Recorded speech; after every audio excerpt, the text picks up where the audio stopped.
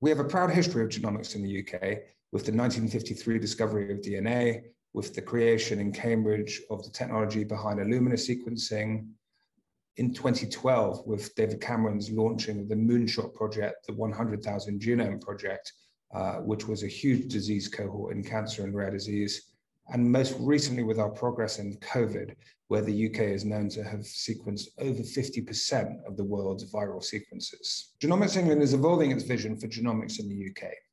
We believe that everyone deserves to benefit from genomic medicine, and we're driving a simple strategy in both healthcare and in research to enable this. In healthcare, we're working closely with the NHS Genomic Medicine Service to whole genome sequence both rare diseases and cancer patients that will benefit the most from diagnostic insight into their whole genome, all 22,000 genes.